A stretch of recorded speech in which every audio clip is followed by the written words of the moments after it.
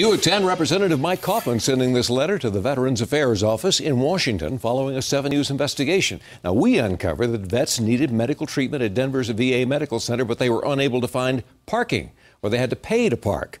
Amanda Cost always investigating what lawmakers say is a patient safety issue.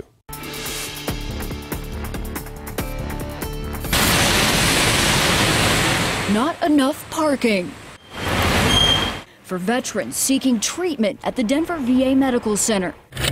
Some patients paying meters, walking. It's often icy in winter, and so it's inappropriate, it's unacceptable, and they got to take care of it.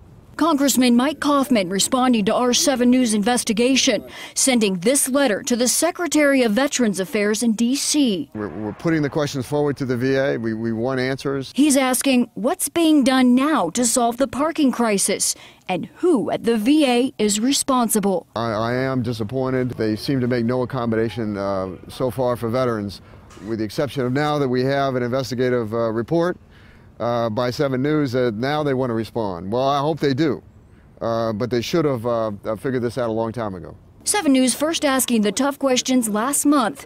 A VA spokesperson telling us, quote, something will be done.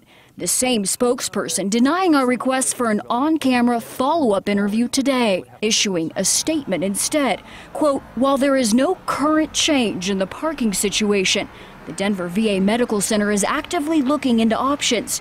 Goes on to say to comment on this process would be extremely premature. But I hope that since this is an issue of patient safety, I hope to get a response soon. There's no action taken based on this letter and based on what you're speaking out about here in our reporting. What then? No, we just got to keep the pressure on them. We just got to keep the pressure on them and not let it off. Amanda Cost, 7 News. Congressman Coffman is saying that he wants answers from the U.S. Department of Veterans Affairs, and he wants them before the end of the month.